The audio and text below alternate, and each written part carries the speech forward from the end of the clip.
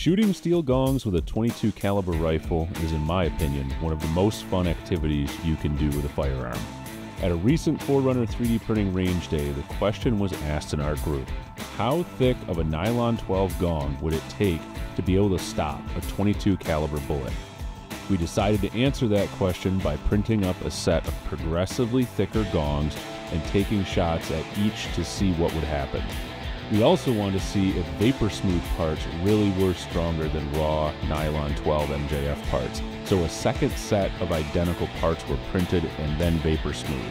The following test footage shows the results we found.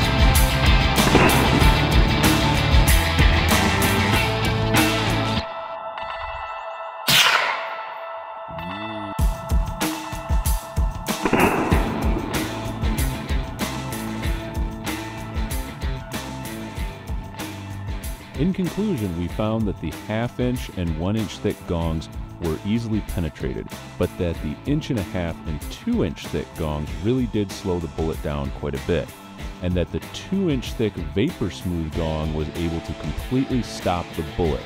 This is quite impressive for a plastic part, considering the bullet is traveling around 1,200 feet per second.